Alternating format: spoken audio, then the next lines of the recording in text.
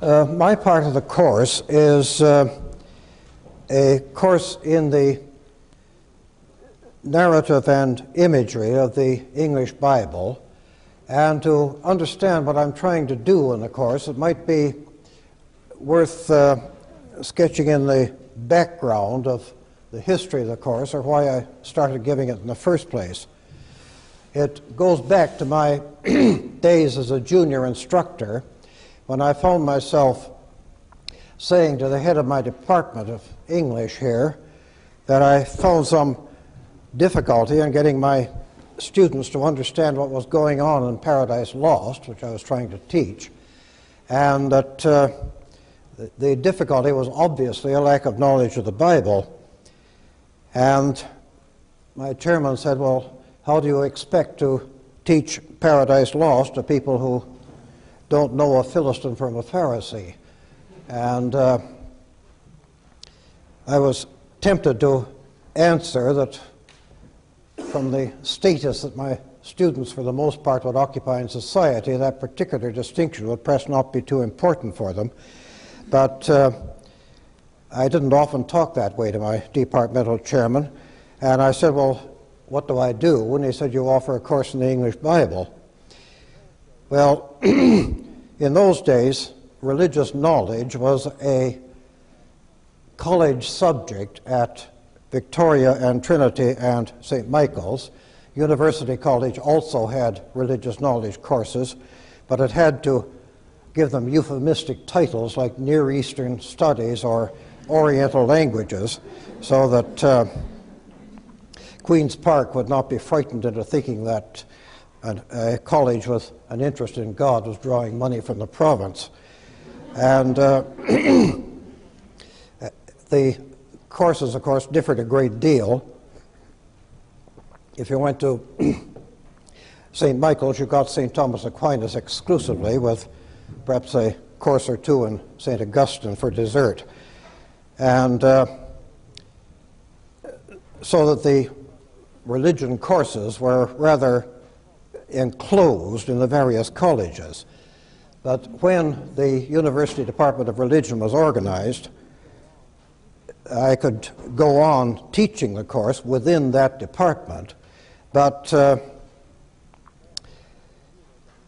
then under the new regulations it became a half course, and as I think half courses are nothing but a nuisance for students, I asked colleagues to give a course on classical mythology as well, and so to round out and expand the original idea of the course, which is to provide for students, whether their main interest was literature or not, some knowledge of the cultural traditions that we've all been brought up in and which we are all conditioned by at every time we draw a breath, whether we realize it or not.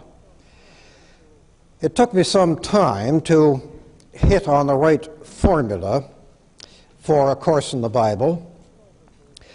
I consulted the curricula of other universities and found that they gave courses called the Bible as Literature, which involved chopping pieces out of the Bible, like the book of Job and the parables of Jesus, and saying, look, aren't they literary? And that approach violated all my instincts as a critic, because those instincts told me that what the critic does when he's confronted with any verbal document whatever is to start at page 1 and the upper left-hand corner and go on reading until he reaches the bottom right-hand corner of the last page. But many people who have attempted to do that with the Bible have flaked out very quickly, generally somewhere around the middle of Leviticus. And part of the reason for that is that the Bible presents the appearance of being not a book, but a small library of books, a miscellany of various texts. And the suggestion is almost that there is no such book as the Bible. In fact, the word Bible itself comes from the Greek ta biblia, which is plural, the little books. And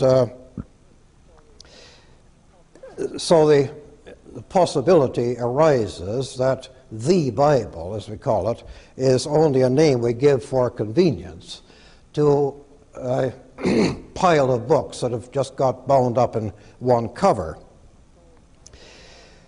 So I had to go on to the next stage, which was to establish that there was a genuine unity in the Bible, and that unity was of two kinds.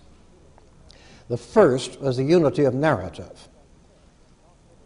As I've said, not everybody gets through the Bible from Genesis to Revelation, but anybody who does will discover that the Bible at least does have a beginning and an end. It starts quite logically at the beginning of time with the creation.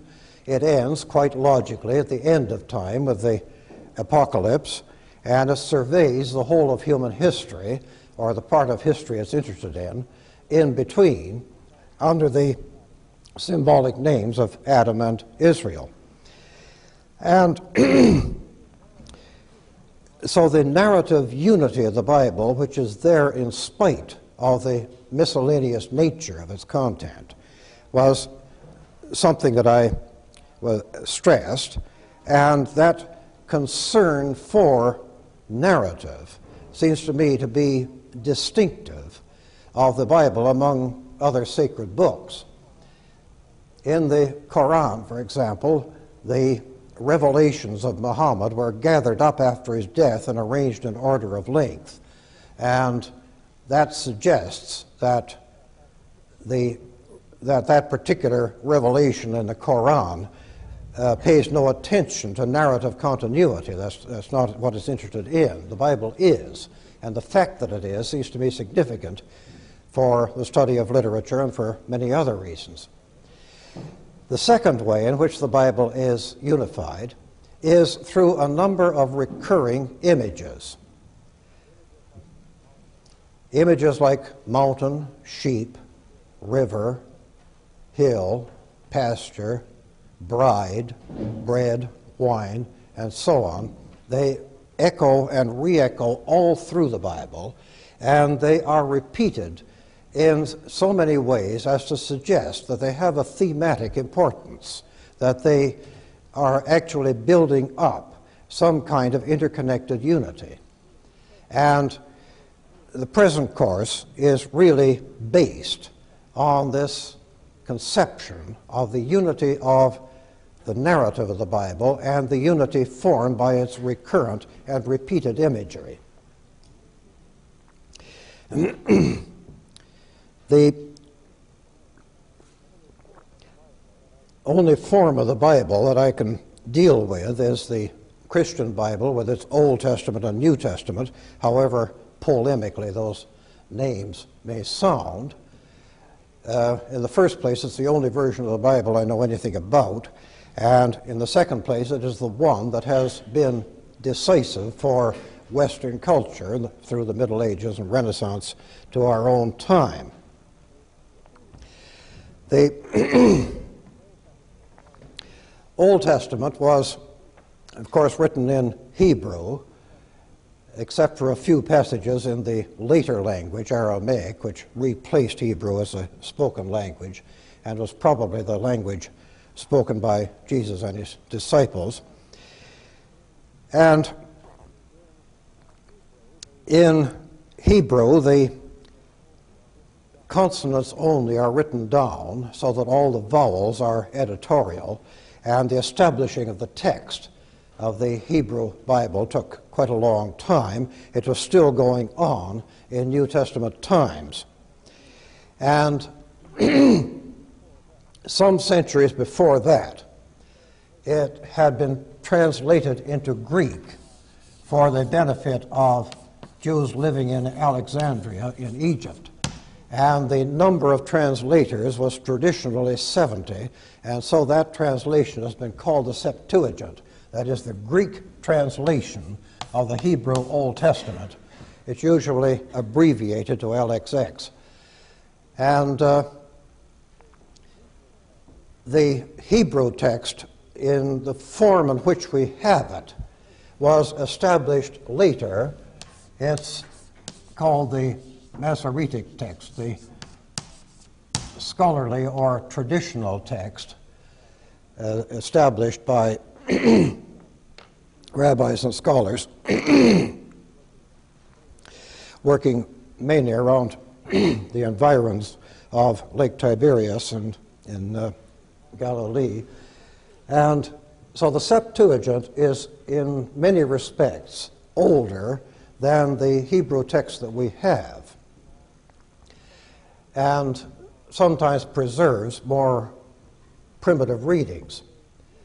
Then the New Testament was written in Greek by writers whose native language probably was not Greek for the most part, and the kind of Greek written was called koine, the popular Greek which was distributed all through the Near Eastern countries as a kind of common language. The writers of the New Testament may have been familiar in differing degrees with the Hebrew text of the Old Testament, but when they quoted from the Old Testament, they tended more to use the Septuagint. And that, as you see, is the beginning of a principle which is rather important for the history of Christianity. In any sacred book, there is enough concentration in the writing and enough attention paid to it by those who accept it as sacred for the linguistic characteristics of the original language to be of great importance. Any Jewish interpretation or commentary on the Hebrew Old Testament inevitably takes great care to study the linguistic nuances of the Hebrew original. And similarly with the Quran, which is so bound up with the linguistic characteristics of Arabic that in practice the Arabic language has had to go everywhere that the Islamic religion has gone. In contrast, Christianity as a religion has been a religion dependent from the beginning on translation. And after the New Testament period, the center of power in the Western world shifted to Rome, and with that shift came the need for a Latin translation of the Bible, and the Latin translation that appeared was known as the Vulgate, that is the one in common use. And the translation was made by St. Jerome in what may well be the greatest effort of scholarship ever achieved by a single man. And for the next 1,000 years, the Vulgate Latin Bible was the Bible as far as Europe was concerned. There was very little knowledge of Greek or Hebrew through the Middle Ages, and the Vulgate was as far as they could go in reading the Bible for the most part.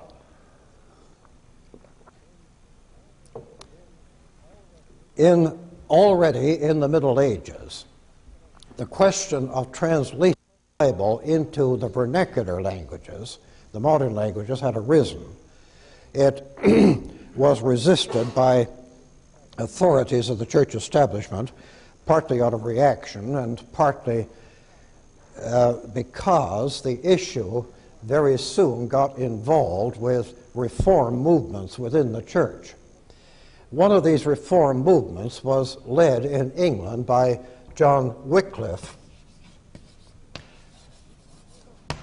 The name has been spelled in something like 30 different ways, but that's one way. And he was a contemporary of Chaucer in the 14th century, and his disciples, working mainly after his death, produced an English translation of the entire Bible, which was, of course, a translation of the Vulgate Latin text, not of the Greek and Hebrew. Nevertheless, the Wycliffite Bible became the basis for all the future English translations. In the 16th century, the Protestant Reformation broke out in Germany under Luther, and one of the major efforts that Luther made to consolidate his position was to have a complete translation of the Bible made into German, which was, among other things, a cornerstone of modern German literature. And similar efforts were made in England. Henry VIII, you remember, declared himself to be the head of the church, but didn't want to make any alteration in church doctrine. So he amused himself in his later years by executing Protestants for heresy and Catholics for denying his headship of the church. And and so the person who worked on the translation of the Bible into English from Greek and Hebrew sources, the first translation to be made, was named William Tyndale, who was a refugee and had to work on the continent, and eventually he was caught by Henry's goon squad and transported back to England, where he was burned at the stake along with copies of his Bible. However,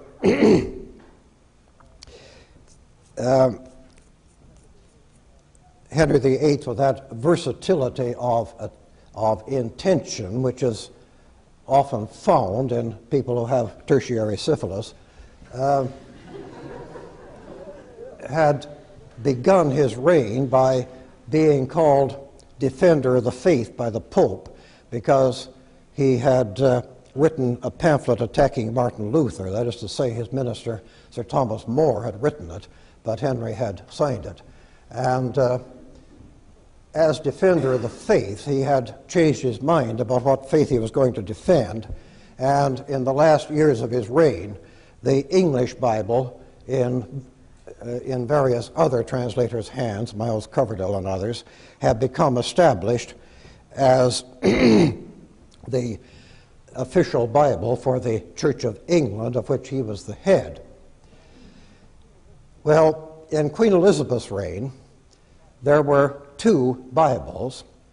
One was very largely the product of the right-wing establishment in the Church of England. It was called the Bishop's Bible. And the other was a Puritan Bible, which had been produced again by refugees on the continent working through Queen Mary's reign. It was called the Geneva Bible, and it is sometimes called the Breeches Bible, because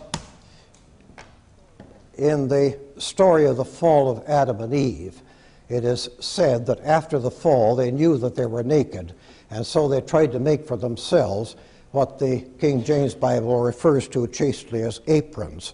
But the Puritan Bible says breeches, and that was how it got to be called that. In Elizabeth's reign, the Bishop's Bible was the one that was approved of. The Geneva Bible was not approved. The objections against it were less to its scholarship, which was very thorough, than to its marginal notes, which were very copious, and which set out the infallible rightness of the Puritan position and the madness and the obstinacy of everyone who opposed it. But they both circulated in England, and Shakespeare is believed by scholars to have used a Bishop's Bible for his earlier plays and a Geneva Bible for his later ones, almost certainly by pure accident. Elizabeth died in 1603, and her successor, King James VI of Scotland, moved to London to become King James I of England.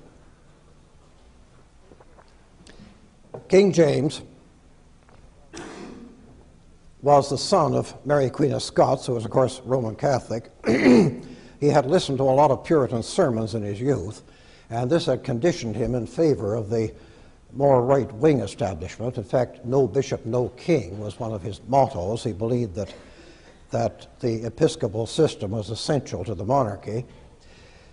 However, his real motto was "Blessed are the peacemakers," and he thought that he would try to achieve some kind of reconciliation between the Episcopalian right wing of the Church of England and the Puritan left wing, because at that time the Puritans did not form a separate church, but were a group within the Church of England.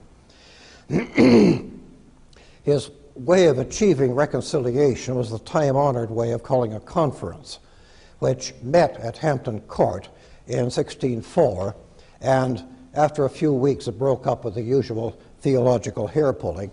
But before it did so, it had passed one very important resolution, which was that there should be an authorized English translation of the Bible to be done by a committee of scholars who would represent both Episcopalian and Puritan scholarship.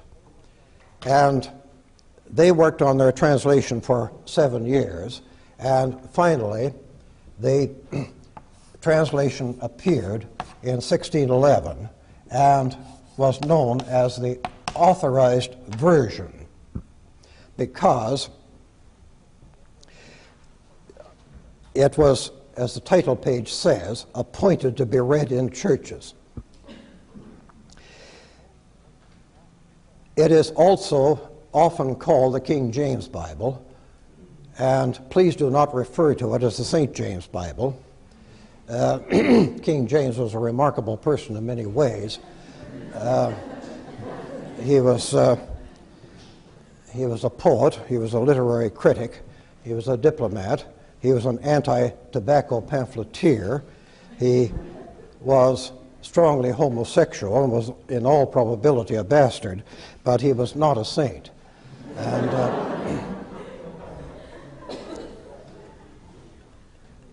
And the Authorized Version held the field, and nobody else attempted another version of the Bible except the Roman Catholics, who again had to be working on the continent in outside the country. They had previously done a translation of the New Testament early in Elizabeth's reign. They translated the complete Bible of the Old Testament, and it's known as the Douay Bible because it was completed at Douay in France, and it was completed in 1609, which is a little late for the translators of the 1611 Bible to make much use of it. In contrast to the King James Bible, the Douay Bible is based on the Vulgate, which the Roman Catholic Council of Trent in the 16th century had declared to be the authentic version of the Bible, and it had stipulated that any Catholic translation of the Bible into English would have to follow the Vulgate original. The sequence of English Bibles culminating in the King James Bible go back to the Wycliffe Bible, which again was a translation from the Vulgate. And after 1611, scholars like Milton or Sir Thomas Browne usually continued to quote the Vulgate in Latin, but the use of the English Bible naturally grew as the language grew. The King James Bible is the one that I want to use for this course. I have various reasons for that. It is the most familiar and the most accessible version, and more important, the translators of the Bible were not out to make a new translation, they were out to make a traditional one. there have always been two tendencies in biblical scholarship, though they've often converged. One tendency is the analytical tendency to try to establish what the original text says. And that is the critical tradition. The other is the attempt to translate the Bible in accordance with what a consensus of ecclesiastical authorities have declared the meaning to be. And most copies of the King James translation in ordinary circulation omit two very important things, and I would like you to procure, if you possibly can, a version of the Bible which contains them both, as this Cambridge edition that I have does. The two things that are usually omitted are, first of all, the sequence of books known as the Apocrypha, which I will explain in a moment, and the other is the address to the reader with which the King James translators preface their book. The dedication to King James is almost invariably preserved in copies of the Authorized Version, but it's only a perfunctory piece of rhetoric, and the address to the reader is a very careful, very lucid, very honest statement of what the translators were trying to do and what their policy in translating was. And they say almost at once that they were trying to produce a version of the Bible that would be in general agreement with the whole tradition of biblical translation, rather than to make a brand new translation. Now, what that means in practice is that the King James Bible is a Bible very close to the Vulgate tradition. Therefore, it comes very close to the Bible which everyone in England before 1611 was familiar with. And that is the main reason why I want to use it. The differences between Roman Catholic and Protestant translations of the Bible have been, I think, greatly exaggerated, and they are mainly confined to a number of technical terms having to do with the organization of the church. That is, the disputes turn on whether the word episkopos means bishop or apostle, whether the word ecclesia means church or congregation, and there are perhaps half a dozen words of that kind. We will not be concerned with words of that kind in this course. We are concerned with the imagery of the Bible, with words like mountain and river and sheep and and body and blood and so forth, words which are so concrete that no translator can possibly get them wrong. So there aren't any major difficulties in translation or variety of translation that we need to be worried about. The great prestige of the King James Bible in literature is largely due to the fact that it was an authorized version appointed to be read in churches. That is, its rhythm is based on the spoken word. And while there are a great many lapses, the ear of the King James translators for the spoken word was extremely acute.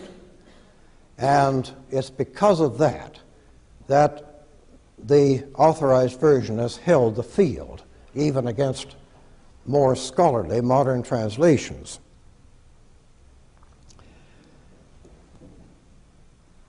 The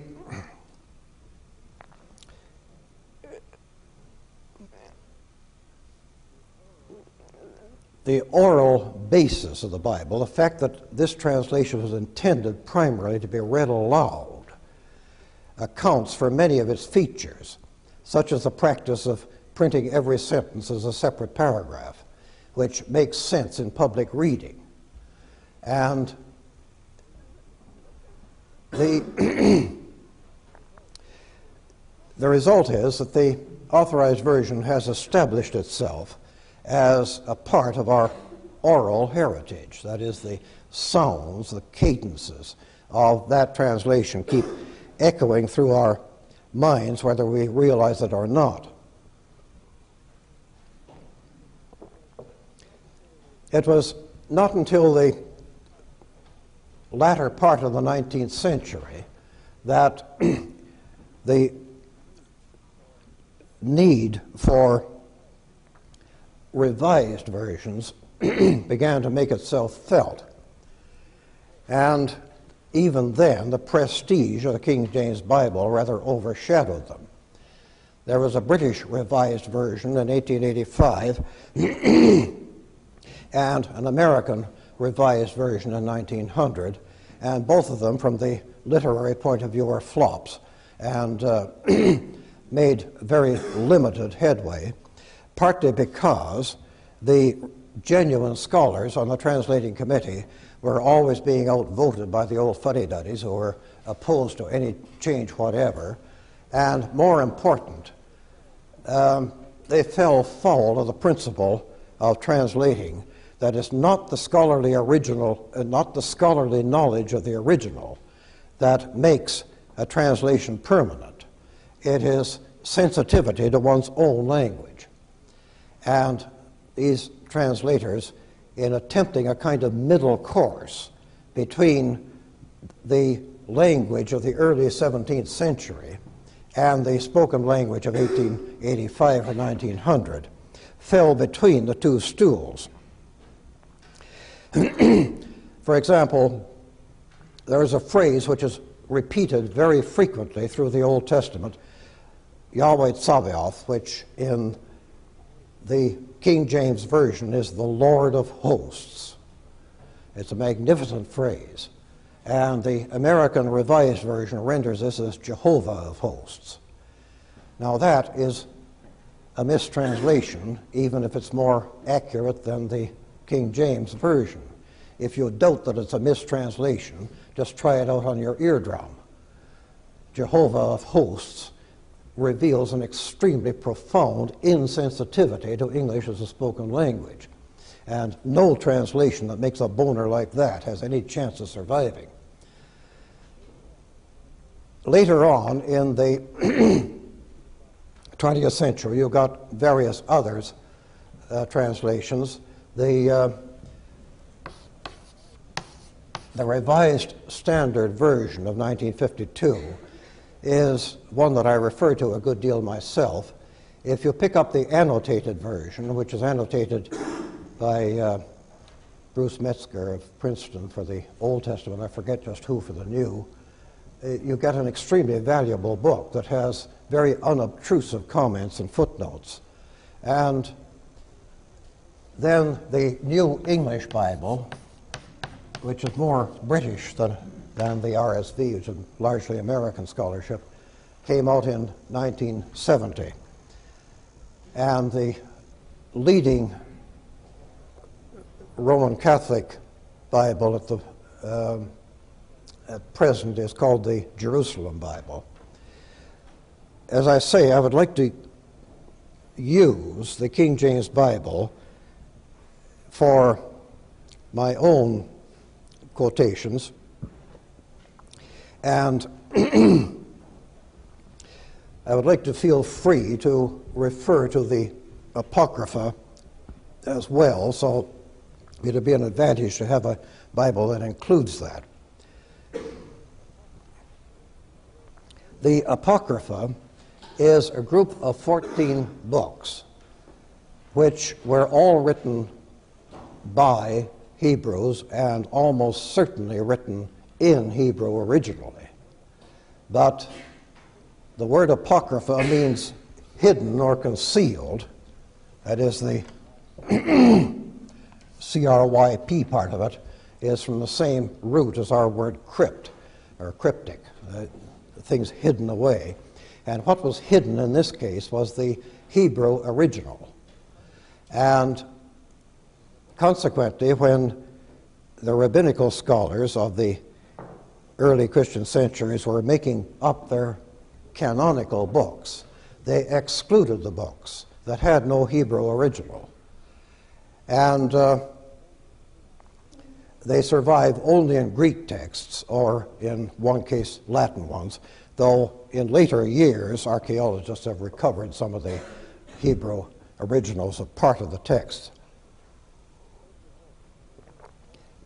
St. Jerome, when he made his Vulgate translation of the Bible into Latin, translated the books of the Apocrypha, but he put them in a separate section. The Church of Rome, however, overruled him on this point, and so Roman Catholic Bibles, even today, have the books of the Apocrypha along with the books of the Hebrew Old Testament. And the Apocrypha was also a part of the 1611 enterprise that was translated along with the Old and the New Testaments. But the Protestants tended to go back to St. Jerome's practice of keeping the apocryphal books separate, and as a result they dropped out of most Protestant Bibles in ordinary circulation. But in reading earlier English literature, for example, you have to keep in mind the fact that the books of the Apocrypha were quite as familiar to readers in England as the books of the Old and the New Testaments. For example, in Shakespeare's Merchant of Venice, which is an extremely biblical play, Shylock hails Portia as a Daniel come to judgment, meaning that she's a very good lawyer, but Daniel does not appear as a lawyer in the book of Daniel. He appears as a lawyer only in a couple of books in the Apocrypha, the story of Susanna and the story of Bel and the Dragon.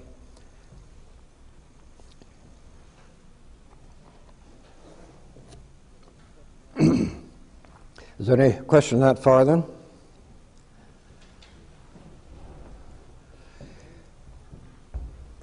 The books of the Old Testament, the books of the New Testament, and the 14 books of the Apocrypha make up what we ordinarily call the Bible.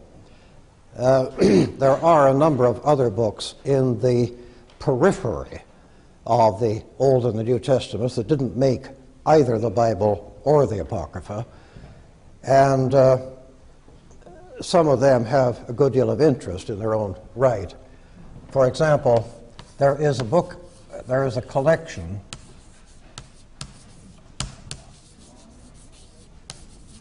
of writings known as the pseudepigrapha, which is Greek for false writings, because they were ascribed to venerable figures who assuredly did not write them.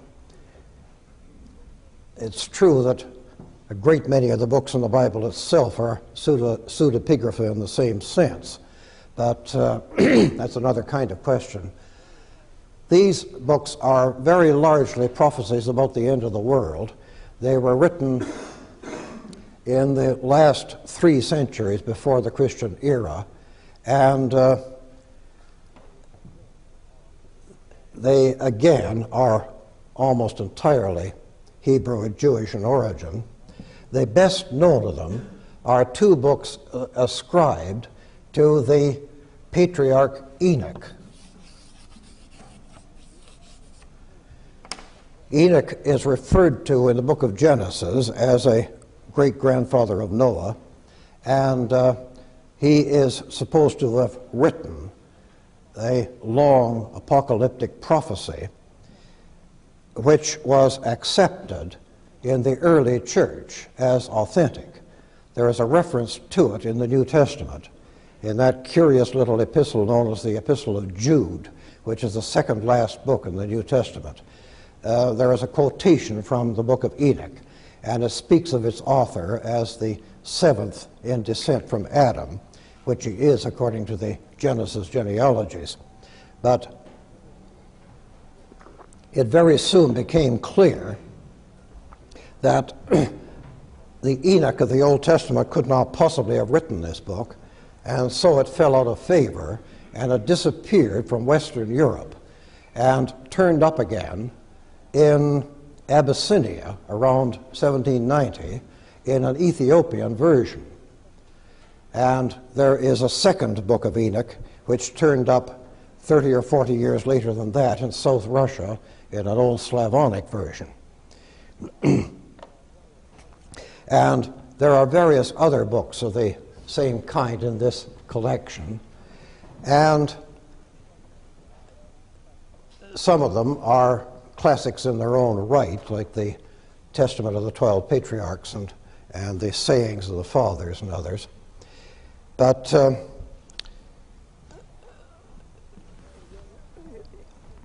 there is a man called R.H. Charles who has edited the Apocrypha and Pseudepigrapha of the Old Testament in 2 volumes, and that's the version to refer to if you want to know more about them. Then, around the New Testament, there are a number of writings that didn't get into the New Testament canon.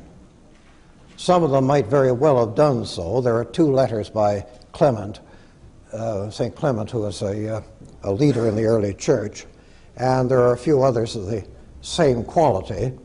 But for the most part, there are a number of apocryphal writings that in the Middle Ages were accepted as very largely authentic, but which modern historical scholarship has rejected entirely as having any claim to authenticity.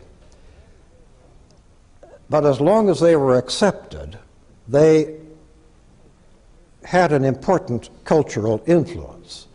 For example, if you read Middle English, you will find there many references to the harrowing of hell, that Jesus, after his death, is supposed to have descended to hell and taken out of hell all the people who were destined for salvation, starting with Adam and Eve and ending with John the Baptist. And this is accepted as a part of the gospel in, for example, Chaucer, but it is entirely apocryphal. It goes back to a book called the Gospel of Nicodemus, or sometimes the Acts of Pilate, and it is an interesting book, but as a gospel, it's a fraud. You can't accept it as having any historical basis at all. And then there are a number of infancy gospels which elaborate legends about the childhood of Christ. And in one of them, for example, Jesus is out making mud pies, and one of his little pals comes along and interferes with his play, so the infant Jesus strikes him dead. And the dead child's mother comes to complain to the Virgin Mary, and Virgin Mary says to Jesus, "Now look, you shouldn't go around killing people like this. You know? It's bad for public relations." And so the infant Jesus says, "Oh well, all right." And so he goes back and brings the little boy back to life again, and goes on with his mud pies. In another part of the same book, he is represented as being somewhat bewildered that the other children didn't want to play with him. And, and so they go prattling on and on with the inventiveness of second-rate minds. And at the same time, it is those Gospels which assign an ancestry for the Virgin Mary and make her mother, for example, St. Anne. And St. Anne was the patron saint, I believe, of the province of Quebec.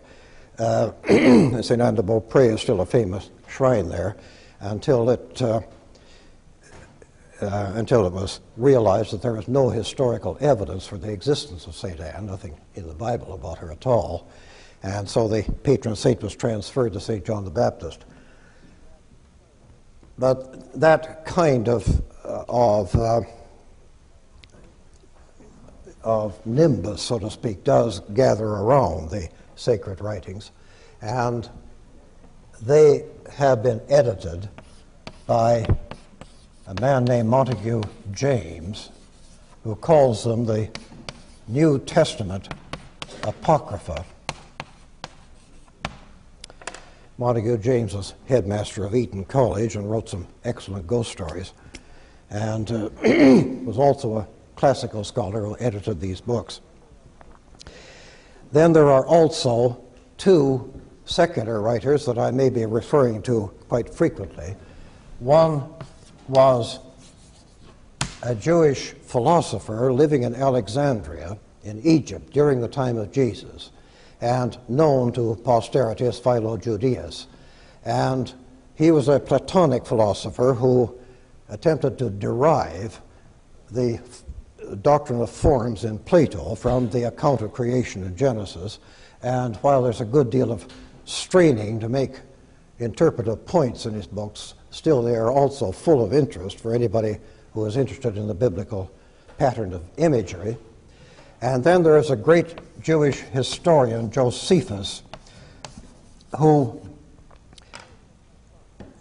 lived at the time of the Roman destruction of Judea, and who wrote a book called Antiquities of the Jews, which covers much the same ground as the Old Testament, but adds a great deal of detail in the later period. He is, for example, fascinated by King Herod, who turns up at the beginning of the New Testament, and a great deal of his book is devoted to Herod and his doings. And he has a later book called Wars of the Jews, which deals with the final struggles against the Roman power. And he is, again, invaluable as a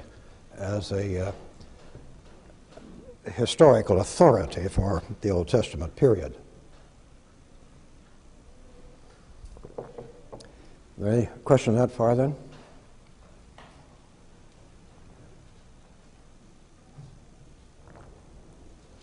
Yeah.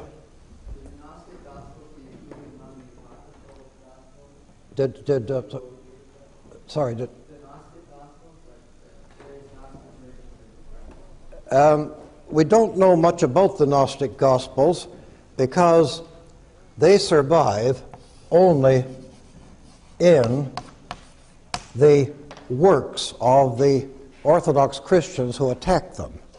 And of course there were political reasons why their Orthodox opponents' books survived, whereas the Gnostics' books themselves didn't.